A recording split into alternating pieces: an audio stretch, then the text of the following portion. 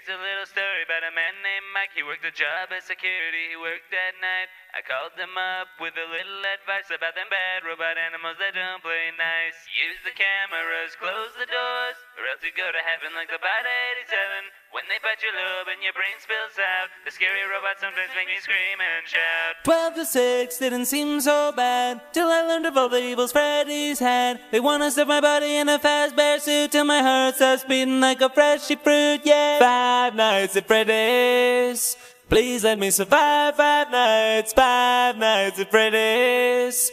Endless animatronic frights. 5 nights, dim lights, no sleep, they creep. Lord, help me survive.